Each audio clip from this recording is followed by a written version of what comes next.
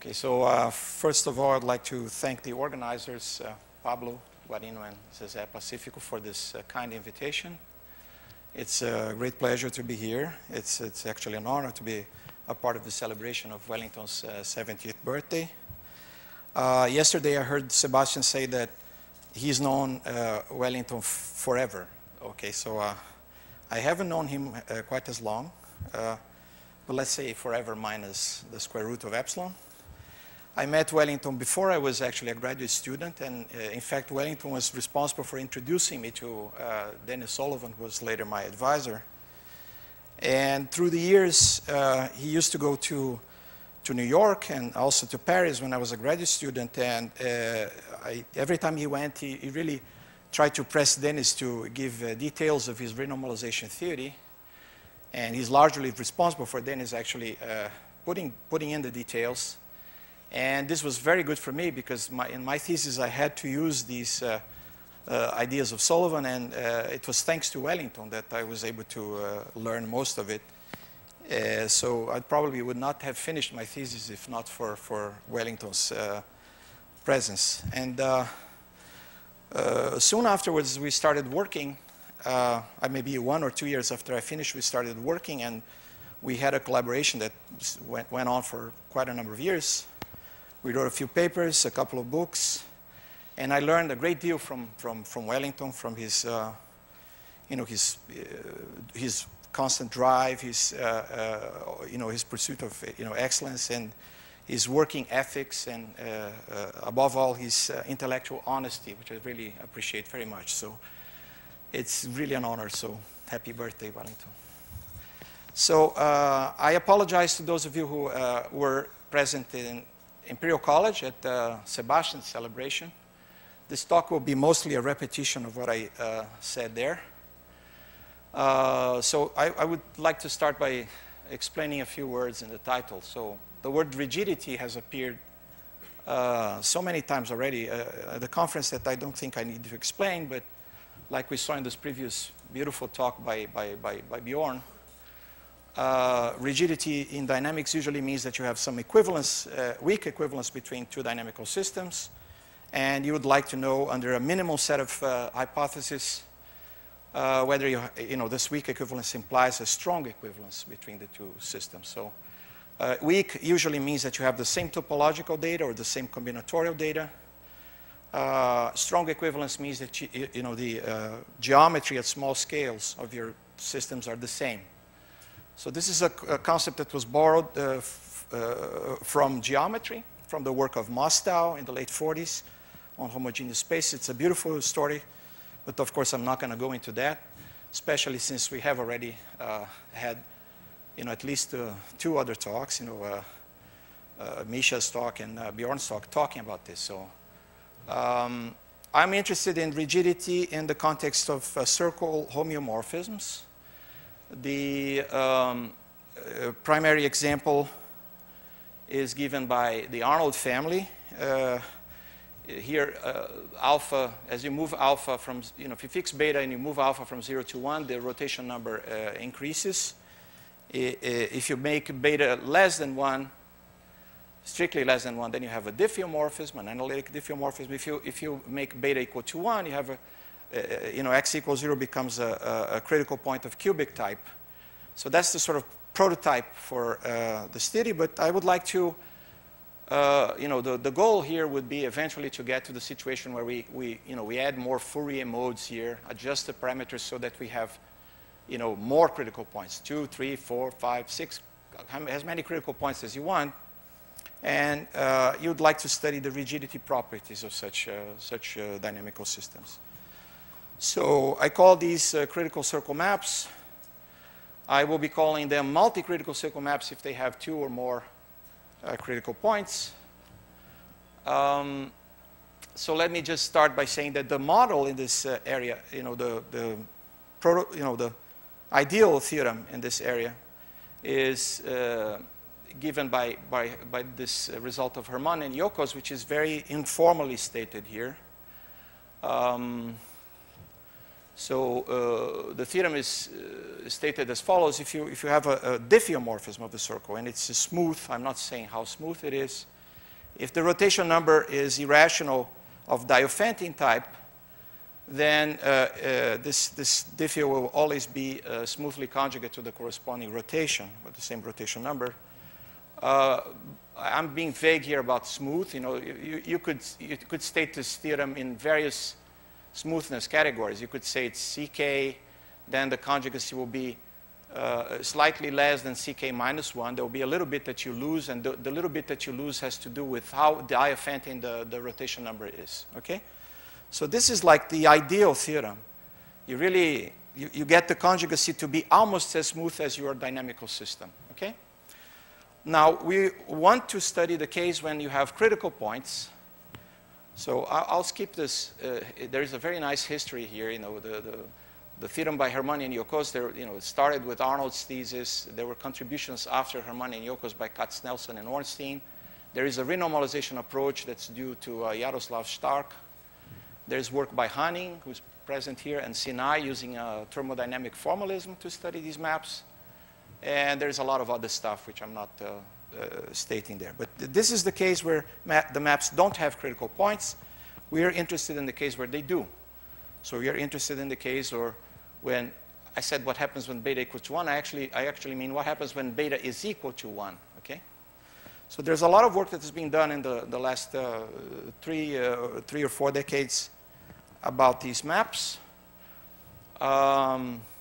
And they amount to proving rigidity theorems for these maps. So I want to state the state of the art, so to speak, in this area for one critical point. But first, I need to remind you of some notions about circle homeomorphisms. Right? So there is this invariant called the rotation number that you saw yesterday in Liviana's talk. You take a point on the circle, start iterating under your map, and basically the rotation number counts the average number of turns that you give around the circle as you go along. This rotation number can be expanded in a continued fraction like that. And this continued fraction can be finite or infinite depending on whether the rotation number is rational or irrational. I'm only interested in the irrational case when there are no periodic points. And in that case, if you truncate the expansion at a certain level, n, and you write the resulting number as a rational and irreducible form, Pn over Qn, then the Qn's have a dynamical meaning that I'm going to give you in the next slide. They satisfy a recurrence relation, which is this one. All of this is very classical, very well known. So what's important here is to understand the dynamical interpretation of these Qn's. These Qn's, they are like closest approaches of the orbit of any point to itself, closest in the combinatorial sense. So if you think of a rotation, of a rigid rotation, then this sequence of Qn's is really has this property. It's characterized by the property that, you know, Fqn is of x is the closest point up to that time than all previous iterates. Okay? So, so you can define. Well, it's also known that these returns they alternate around the point x for any x you pick. I'm thinking again, there are no periodic points. Okay, so rotation number is irrational. So the sequence of Qn's is infinite. So, so these are the closest returns, and with using the closest returns, you can define a sequence of intervals around any point x. I sub n of x is defined like an interval with endpoints x and Fqn of x in such a way that it's the interval with those two vertices that contains the point Fqn plus 2. Okay? So this defines completely what these I sub n's are, and these I sub n's also alternate around x. Okay? So using these intervals, you can define a partition of the circle at each level. You take these two intervals, two consecutive intervals determined by two consecutive closest returns, I sub n and I sub n plus 1. This interval here is called a long interval, and all of its iterates are called long intervals. This one is called a short interval, and all of its iterates are also called short. They are called long and short because for rotations they are precisely, you know, this guy is going to be longer than this one. Okay, so you iterate them.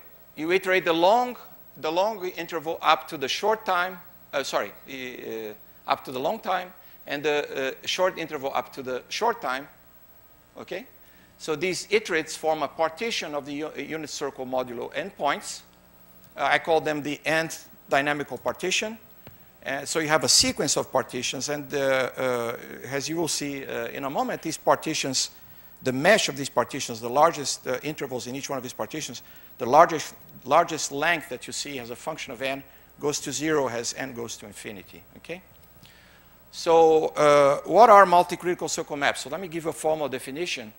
So for me, it's going to be an orientation-preserving homeo of the circle with finitely many critical points of power law type. So there is this exponent s sub I greater than 1, just like in the previous talk. So you have at each critical point, you have the derivative is squeezed between two power laws like this. So this, in fact, tells you that f has a critical point of type Si at the critical point Ci. So there are finitely many of those, right? Because you have power laws. Power laws are isolated singularities, so the circle is compact, so there can be only finitely many of those. I will assume that near each one of these critical points, the map has negative Schwarzian derivative. And this third condition here is really superfluous. It's a consequence of the rest of the definition. Away from the critical points, you expect, you should have the map having this property that the log of the derivative has bounded variation. Okay, so the exponents that appear here are just called the power law exponents, or just critical exponents at each critical point. So these are the maps we are going to study. And there is a topological classification of such maps. This is given by Yoko's theorem from 1984. It's a very nice paper which is only 4 pages long. It's on compte rendu. And he proves this very nice result that these maps do not have wandering domains. Okay, and this was actually the first time that someone used distortion of cross ratios to prove something in one-dimensional dynamics. This was later made into a huge tool by Sebastian and Welington. Okay, the cross ratio that Yokos uses here is like a degenerate cross ratio. It's not really the usual cross ratios that we see these days. But anyway, so that's the topological classification. So this tells you that the rotation number completely classifies these maps. So now you're interested in understanding the rigidity properties of these. So I need to explain the word quasi-symmetric in the title, of quasi-symmetry. So, so I think most of you will know, but in any case, let me define it. So a homeomorphism is quasi-symmetric if you take any three equally spaced points in the domain, and you look at the images, the ratio of the lengths of the two intervals determined by the image, the ratios are bounded, okay, independently of the 3 points that you take. So it distorts ratios of 3 equally spaced points by a bounded amount, okay? These are very well-known homeomorphisms. They appear outside, they appeared first outside of the scope of dynamics as boundary values of quasi-conformal maps.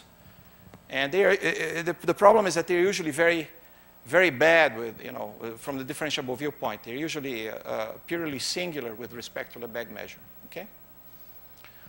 So I want to explain also the word rigidity, right? So I'm actually going to speak about a weak form of rigidity, which is quasi-symmetric rigidity. But there is a strategy that was laid down by Sullivan to achieve rigidity.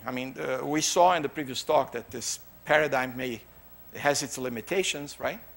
But in any case, the strategy goes as follows. This is a very, very, very coarse description and very imprecise description of what was the proposal by Sullivan. So his idea is that, if you have a system which is, say, real analytic, so everything I'm going to talk in this slide is about real analytic systems.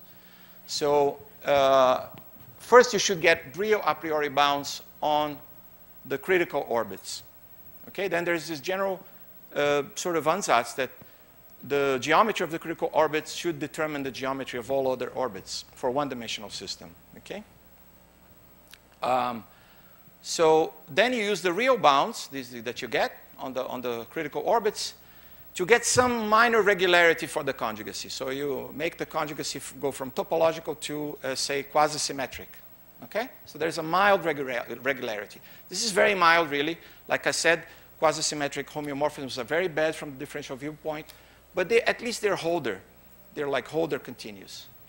So once you have that, your systems are real analytic, so they have a complex analytic extension to some neighborhood of the interval or the circle, right? So you complexify your dynamical system. You get a complex dynamical system around the real line or around the circle, and you try to promote these real bounds that you have to complex bounds for this complex analytic system. This usually amounts to getting control on moduli of certain annuli. So these are the so-called complex bounds. And then lurking beneath this discussion, there is a notion of renormalization. So in the specific case of circle maps, I didn't tell you this, but I mentioned that there were these two. Let me draw the picture first, and then So here's the critical, say one of the critical points. Let me call it C0. And here are the two closest returns to it. So there's FQN plus 1 of C0. There's FQN of C0. And you can consider the first return map to this critical point. So then what you're going to get, if you have various critical points, usually it's going to be something that looks more or less like this.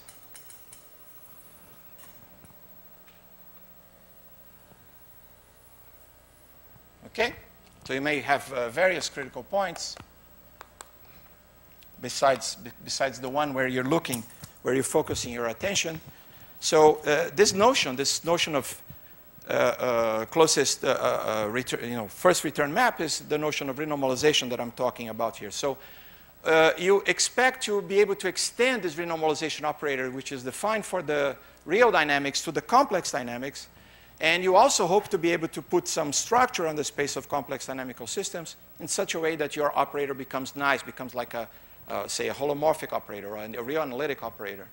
And then you hope to apply something like a Schwarz lemma to prove that these renormalizations, if you take any two such maps and you renormalize, they kind of go together, they converge exponentially fast to one another if you start with maps which are topologically conjugate. So, of course, this is a very brief and very coarse description of what the strategies should be.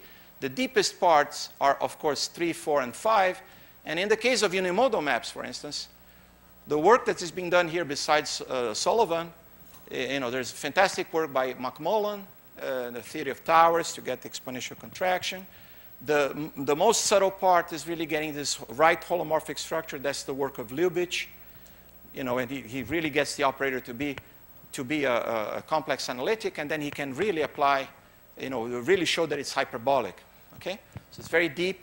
And there is, of course, also the work of Avila and Lyubich, which later refined these things and really extended the results. So there's a beautiful story here. But I'm not going to talk about this. I'm going to just try to show to you that so far, for multi-critical circle maps, all we can do is steps 1 and 2. Okay?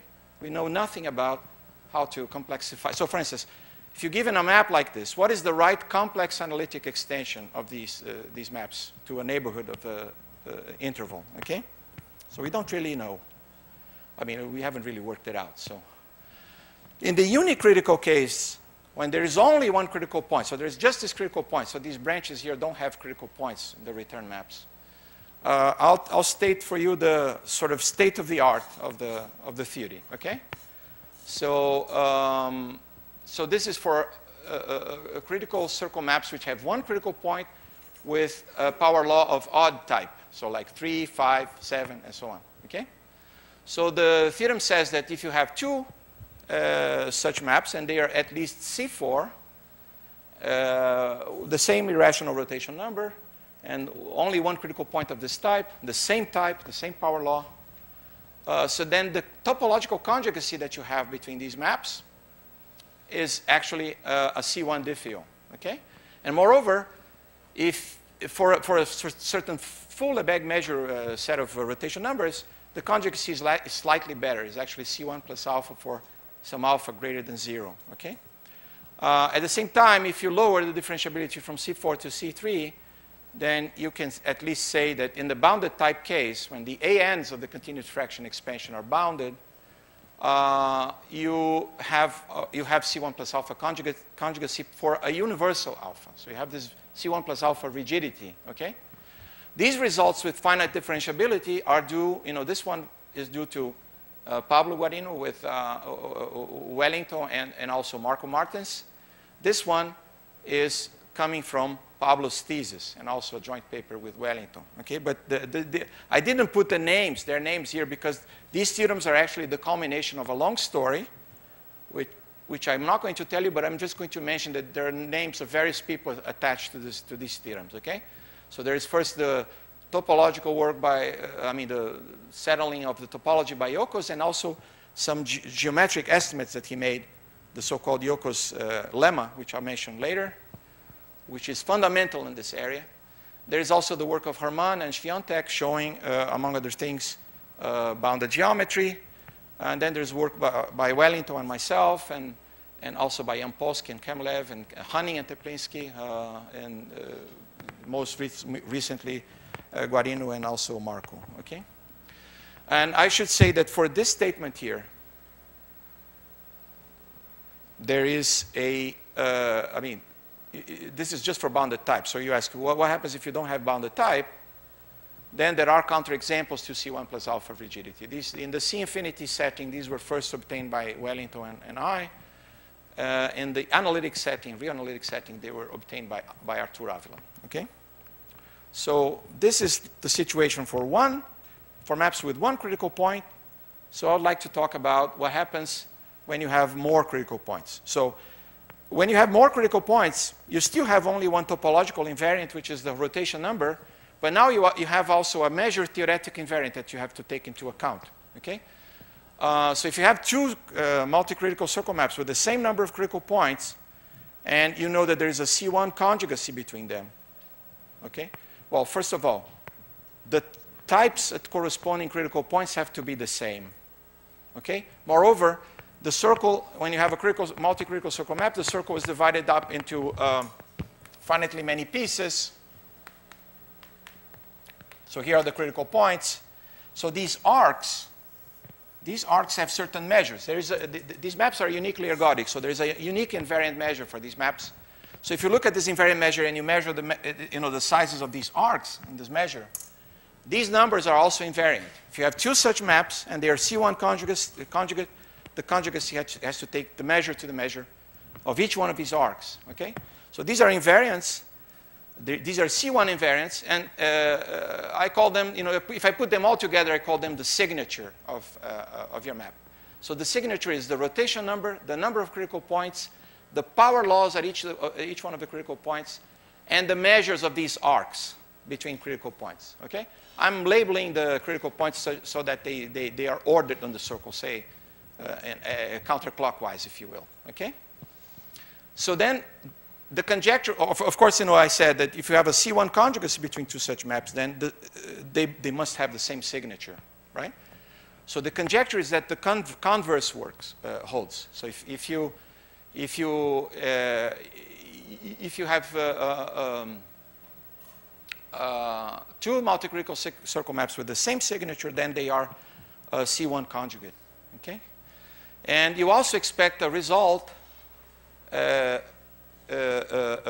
for bounded type. You expect the conjugacy to be slightly better than C1 again, okay?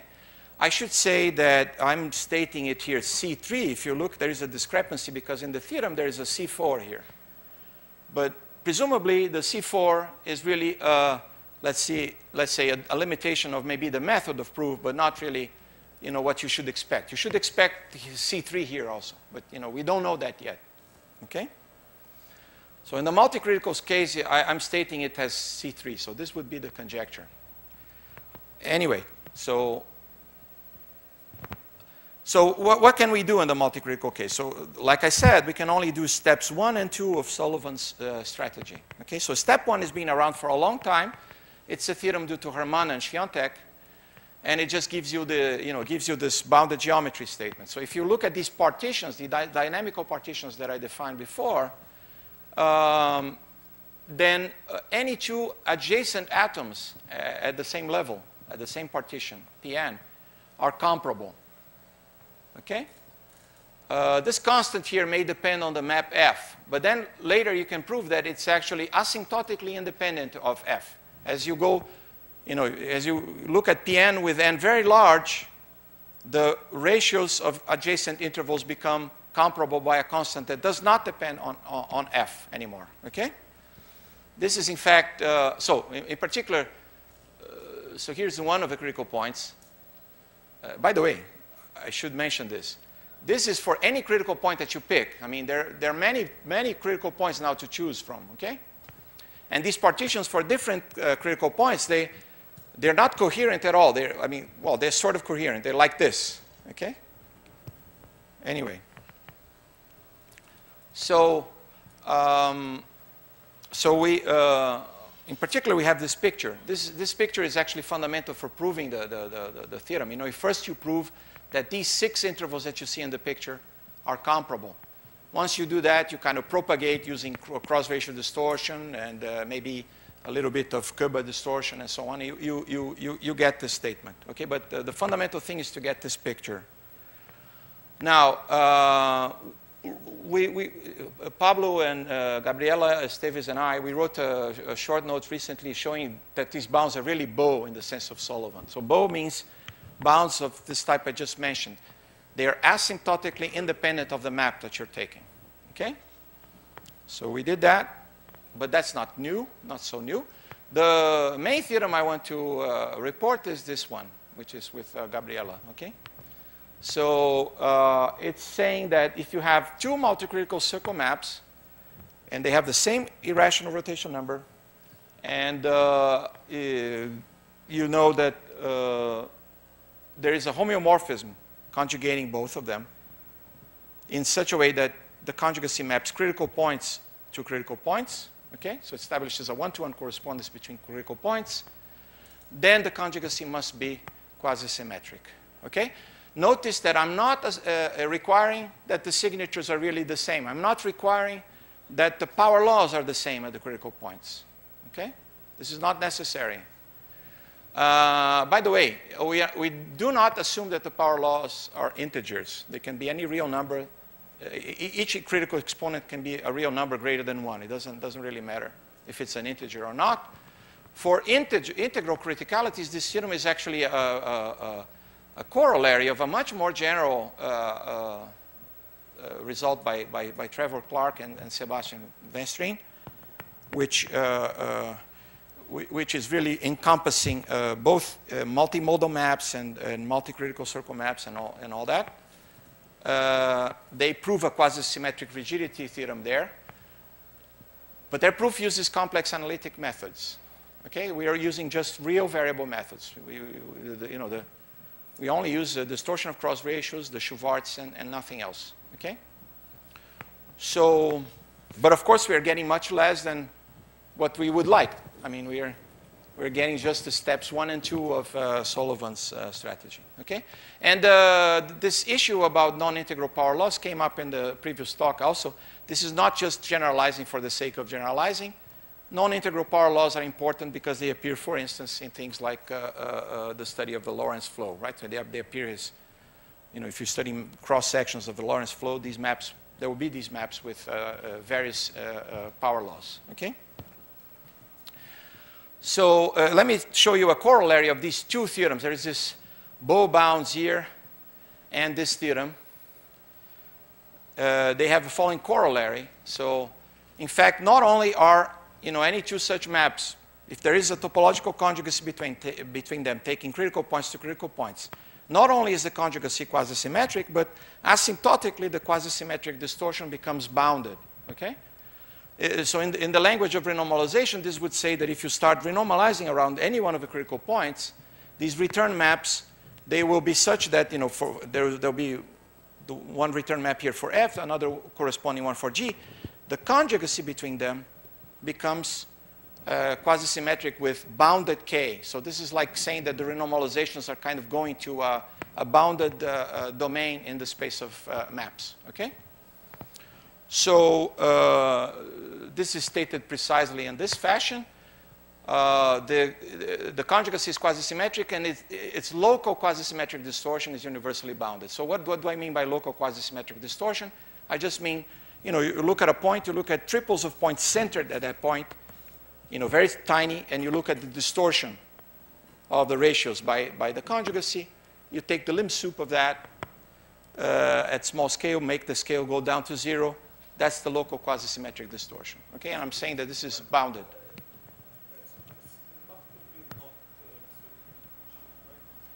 H? In principle, yes. Yes, it could be singular with respect to Lebesgue measure. Okay, but it doesn't matter. I mean, but it will not be conjecturally, because the conjecture is that if the two maps have the same signature, it's actually a C1 diffeo. Okay.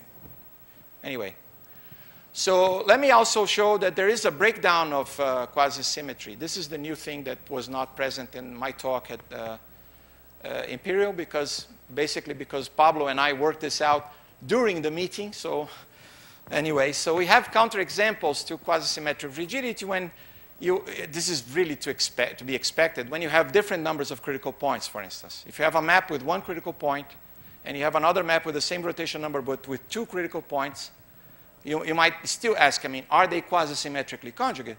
You see, there is a case where they are. I mean, if the rotation number is of bounded type, any two such maps will always be quasi-symmetrically conjugate if they have that rotation number. Because by a theorem of Hermann and Świątek, maps with a bounded type rotation number are topologically conjugate to the corresponding rotation. So they are conjugate to one another. Okay? So you might, in fact, quasi-symmetrically conjugate to one another. So you might ask, is the conjugacy quasi-symmetric? Can the conjugacy be quasi-symmetric in general? And this result we have shows that it cannot. So we look at this class of rotation numbers for which all the convergence of the rotation number are even, and there is at least some subsequence of the ANs going to infinity. So it's not bounded type. This set is unfortunately very small from the point of view of Lebesgue measure. It has Lebesgue measure 0. But we prove that there is a residual set containing the set with the property that if you have any two, if you have, so that if you take any number in this class, in this B, you can find two maps, one with one critical point, another with two critical points. Both are C infinity smooth. Okay? They both have that rotation number. And the conjugacy that maps one the unique critical point of one of the maps to one of the two critical points of the other is not quasi-symmetric, cannot be quasi-symmetric. We can show that this set is residual, but this is still work in progress. We believe that we can actually show that this set is full measure. Okay?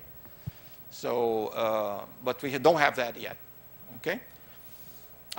If I have time, and I don't know if I do have time, I will try to at least give you an idea of how this theorem is proved. So, now I've given all the statements I wanted, so let me just give you some flavor, some ingredients in the proofs. Okay? So first we need a criterion for a homeomorphism to be quasi-symmetric. And for this criterion, I need a definition. So I define a fine grid. This is something that already appears in my first paper with Welington. A fine grid is a sequence of partitions of the unit circle which have the property that each partition strictly refines the previous one in the sequence. And each atom at a given level, when you go to the next level, it's broken into boundedly many atoms. And these boundedly many atoms all have comparable lengths with the one which contains it. Okay? So there's two constants here. There's the maximum number of intervals in which an atom is broken from one step to the next. And there is also this comparability constant between neighbors. You have to be very careful with this because if you start with an interval, suppose you're trying to build a fine grid without any dynamics. So if you start with an interval, say the interval 0, 1, and you break it into two pieces, and then you start doing things like, well, now I'm going, on this side, I'm going to always divide by 2, by 2, by 2, by 2 equal pieces. And on this side, I always divide by 3, by 3, by 3. This will not give you a fine grid, okay? Because here in the middle, you always, at the nth level, you have on one side an interval of length 2 to the minus n, And at the other side, you have an interval of length 3 to the minus n, which is much smaller. The ratio is not comparable. So the way these fine grids are constructed is kind of subtle, okay? Even if you don't have any dynamics to play with. So, but here's a criterion. Suppose you have a fine grid and you have a homeomorphism that doesn't distort this fine grid too much. So in other words, if you take any two adjacent atoms of the fine grid at the same level and you look at the ratio of the lengths and you look at the ratio of the lengths of their images, these two things are bounded distance apart. Okay, but there's a uniform constant lambda for which this happens at every level. Okay?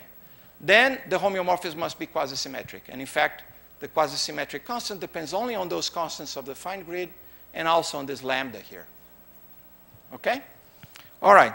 So another way of saying this is the following. Suppose you have two fine grids and you have a homeomorphism, which is an isomorphism of fine grids, takes atoms to atoms at each level. Then it's quasi-symmetric. Okay? And conversely, if you have a fine grid and you have a quasi-symmetric map and you look at the image of the fine grid by a quasi-symmetric map, it will be a fine grid also. Okay? So in order to show that the conjugacy is quasi-symmetric, in order to show our quasi-symmetric rigidity theorem, all we have to do is to construct a dynamically defined fine grid associated to each multicritical circle map. Okay? Now, so the point is that, you might say, well, let's start with the dynamical partitions. Maybe they will work. Well, first there is a minor defect that Pn plus 1 is not a strict refinement of Pn, because every long atom of Pn, okay, is broken, but the short atoms of Pn become the long atoms of Pn plus 1. So it's not a strict refinement already. So you might say, well, just skip, you consider P1, P3, P5, and so on. Maybe they do form a fine grid. They don't, because the ANs of the continuous fraction, they can be very large, and they determine how many subintervals will be in the long atoms at the next step. So the dynamics here is like this. This interval I sub n plus 1 here, this one, it's mapped over here by the map FQN. So FQN takes this interval to this interval. And then FQN plus 1, which is the return map here, will just move this interval like this. Okay? So this is like a fundamental domain for the dynamics on the side. And the number of intervals that you see here, up until you get to the next return, this number of intervals here is precisely the number AN plus 1. So if AN plus 1 is very, very big, there will be too many intervals. You don't have a fine grid.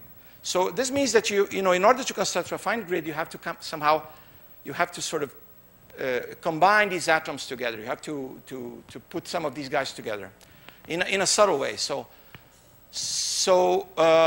first you modify the partitions Pn. So you take Pn and you look at the long atoms and you partition the long atoms in the following way.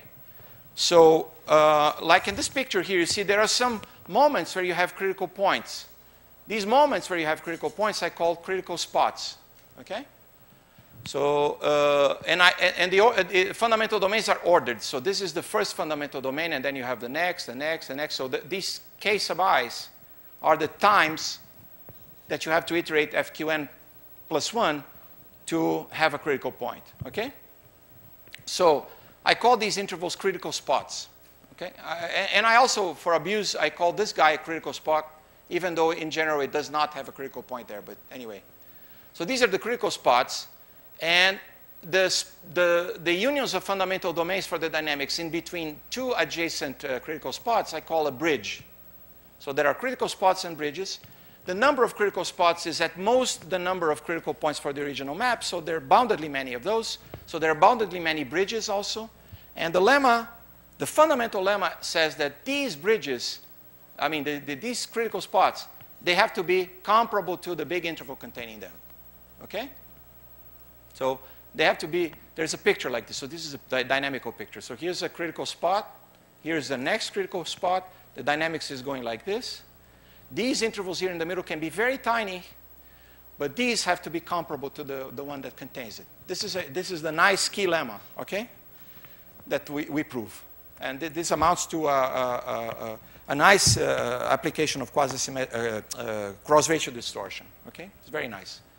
So you modify these partitions, the partition Pn, by refining the long intervals. This is a long interval. You refine it by putting these intervals there. And you get a partition that I call Pn star. So you refine it. You refine it here at the level of the return map, and then you map it forward to get a refinement for the whole partition and the whole circle. So you get this thing. This is now finer than Pn, but it's still coarser than the next one. These partitions still do not form a fine grid, so you have to modify it still further. So here's this fundamental lemma I just mentioned to you. These critical spots are comparable, and therefore the bridges, as long as they're non-empty, they're also comparable, okay, to the interval that contains it. So you still have to modify the Pn stars a little further, and the way to do it is using a lemma of Yoko's, which has to do with almost parabolic maps. So you have a diffeomorphism, which has negative Schwarzen, and has the dynamics is like in this picture. It translates the intervals. You know, there's a fundamental domain which is moved, say, to the left or to the right, doesn't matter. Okay, all is in the same direction, and it has negative Schwarzen derivatives. So most definitely, I'm not talking about this full map here. This doesn't have a negative Schwarzen. Okay, but we can prove that the map restricted to the bridges, the FQn+1 restricted to bridges, have negative Schwarzen, okay? So we can apply this result of Yoko's that says that every time you have such a situation, you know, a negative Schwarzen diffeomorphism which behaves like a translation topologically, then, you know, if you're marching along this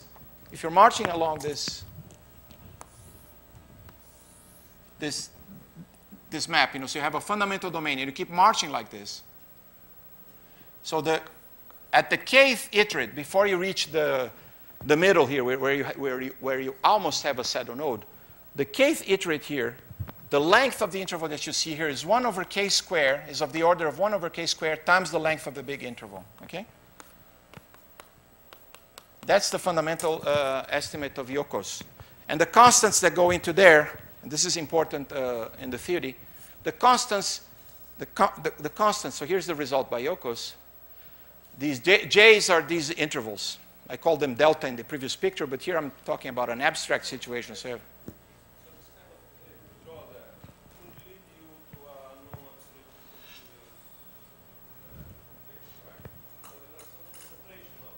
presume, could be. I mean, I don't know.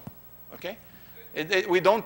In our case, we're proving that it is quasi-symmetric. So that's all we are doing. We're not proving it's absolutely continuous or anything like that. So, sorry. Yes, that's why I stated it like this, because it's from both sides. Okay. So, and this constant that comes in here depends only on. You see, you have the initial and the final fundamental domains, and you compare the lengths of the initial and the final fundamental domains with the length of the whole interval. This is this constant sigma I'm talking about. And the only dependence in the estimate is on this constant sigma. So it depends on the space that you have in the beginning, at the end, but it does not depend on how many iterates you have in the middle. Okay, this is important. So using this lemma, we can take a bridge and we can decompose. I'm going to skip the technical explanation. I'll give you the picture. Here's the picture. So you take a bridge.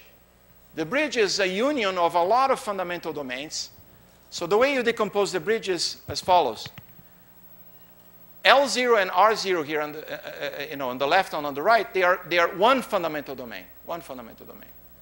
L1 and R1 are formed by 2 fundamental domains. L2 and R2 are formed by 4 fundamental domains, and so on. So you keep going like that for as long as you can until you reach the middle. So you have these lateral intervals. You have these lateral intervals. You have these, left, right intervals, and you have this one in the middle. This decomposition, L0, union L1, etc., union M sub D plus 1, union R sub 0, R sub 1, and so on. This is the decomposition of the bridge, okay? And now using this decomposition, you can construct a fine grid, but still it's going to be a bit subtle. I'm not going to give you the details. The construction of the fine grid actually uses atoms or unions of atoms from various levels.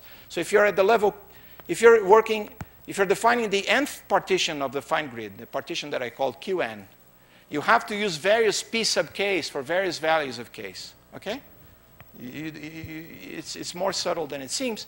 So it's actually given by an inductive procedure. This proposition is an adaptation to the multi-critical case of something that already appeared in my first paper with Welington, okay? There, we didn't have to deal, we didn't have these critical points to worry about. So anyway. So, and once you construct the fine grid, then the main theorem that I stated before follows, okay? So just to end my talk, yeah, there's some references here. So to end my talk, I'll just give you an idea of how to prove the result that I have with Pablo, okay? So this, just give you a very rough idea of how you can prove that in this situation, I mean, how you can get the conjugacy not to be quasi-symmetric. So the secret is precisely at this level. So suppose you're looking at so I'm going to look at a map that has one critical point, and then there's another map, G. So F has just this one critical point. So I look at the nth renormalization. Okay, so here's the interval I sub n plus 1. Here's the interval I sub n for F, okay? Here I have a critical point C1, which is going to be the image by the conjugacy. C0 goes to C1. But there is another critical point. You have to remember that there's another one here on this side. This map has two critical points. So if you're looking at the return map here,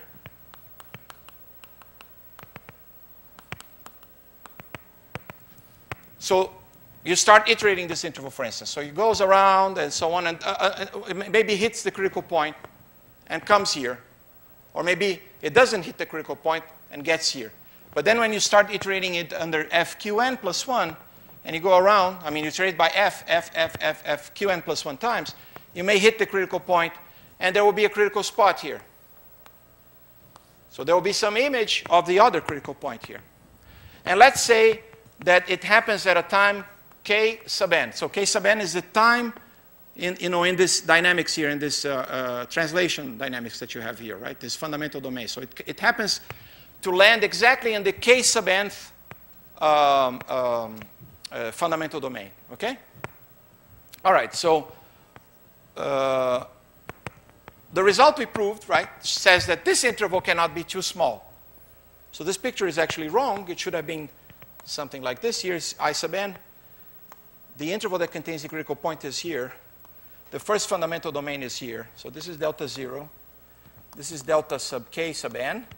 And there's a bunch of intervals here in the middle which can be very small, okay? But there's these 4 points here. This point, this point, this point, and this point. They have a definite cross ratio, okay? Whereas on this side, the conjugacy will map this k sub nth fundamental domain into the k sub nth fundamental domain here, because the two maps are conjugate, right? However, if k sub n is big compared to a sub n, okay?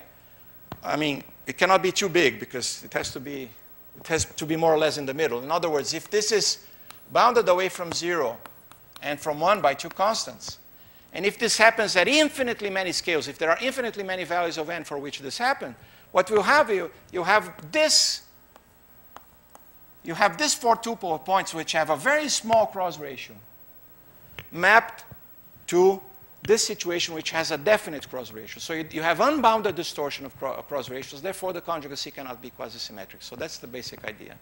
And so what you have to do now, you have to adjust the rotation number so that you have infinitely many visits of the critical point to the middle where you almost have a saddle node. And in order to do that, we have to study a certain skew product, because when you have a map with two critical points, there's two invariants to worry about. There is the rotation number, and there is also the measure, the invariant measure, we call alpha, of the interval joining the two critical points, say one of the two intervals that joins the critical point. So you have to study how the renormalization operator, or the renormalization scheme that we have, how does it affect this alpha? The rotation number is just moved by the Gauss map, just shift in the continued fraction expansion. But the alpha moves in a funny way that you have to compute. So what you get is like a skew product over the Gauss map. Okay, so you have a skew product over the Gauss map, and we can show that this is topologically mixing. But we would like to understand the invariant measures so we could actually show that it's ergodic or mixing or whatever. So then we would transform our set B in the statement of the theorem from being a generic in the topological sense to being full measure. Okay, but we can't do that yet. Maybe we will be able to do it shortly. Yeah. So I think I'll stop here. So sorry.